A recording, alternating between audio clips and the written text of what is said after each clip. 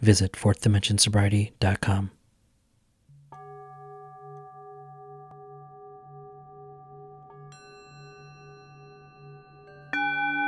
On awakening, let us think about the 24 hours ahead.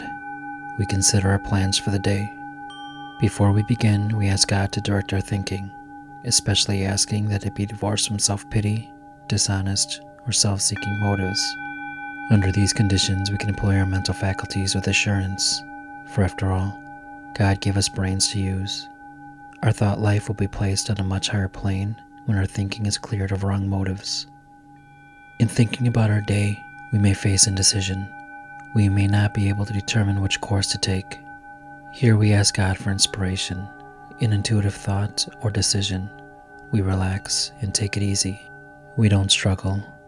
We're often surprised how the right answers come after we tried this for a while. What used to be a hunch or occasional inspiration gradually becomes a working part of the mind. Being still inexperienced and having just made conscious contact with God, it's not probable that we're going to be inspired at all times. We may pay for this presumption in all sorts of absurd actions and ideas. Nevertheless, we find that our thinking will, as time passes, be more and more on the plane of inspiration. We come to rely upon it.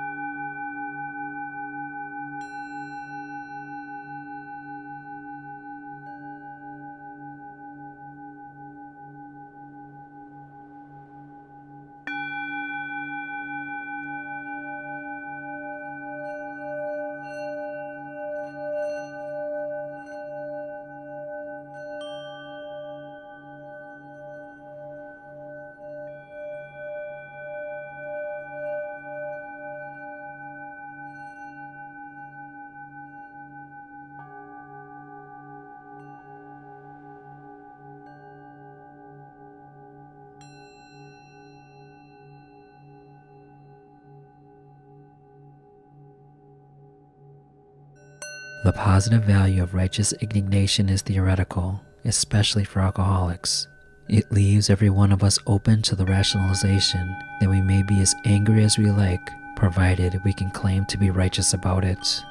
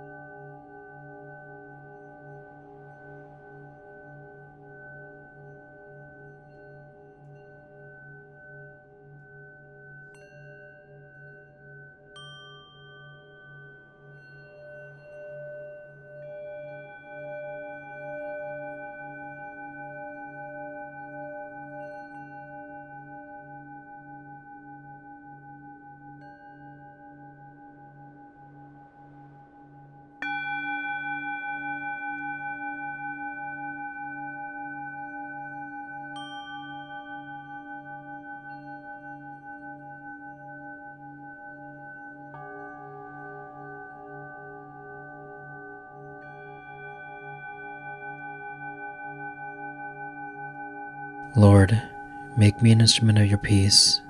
Where there is hatred, let me sow love. Where there is injury, pardon. Where there is doubt, faith. Where there is despair, hope. Where there is darkness, light. Where there is sadness, joy. O Divine Master, grant that I may not so much seek to be consoled as to console, to be understood as to understand, to be loved as to love.